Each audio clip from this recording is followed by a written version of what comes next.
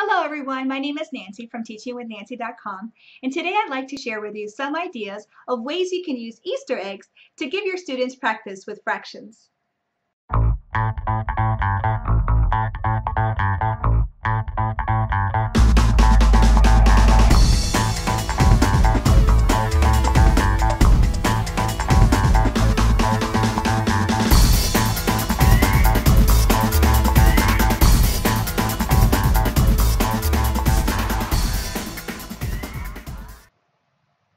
The first activity I'd like to show you is called equivalent fraction chicks.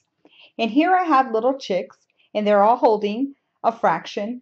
And for this activity, students will have to find an egg that has a fraction that is equal to the fraction that the chick is holding. So in this case, 1/3 is equal to 3/9. So students would get the little chick and put them inside the egg, and then record their answer on the answer recording sheet.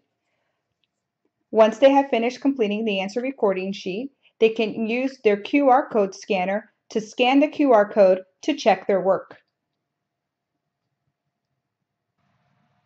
The next activity I'd like to show you is called mixed number chicks.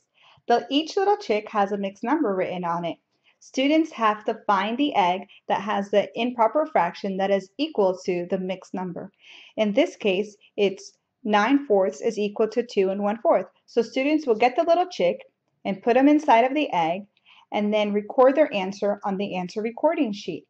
Once they have completed the answer recording sheet, they can scan their work using a QR code reader to check their answers. I hope you've enjoyed these teaching ideas. To download these activities, visit my website. Thank you for watching.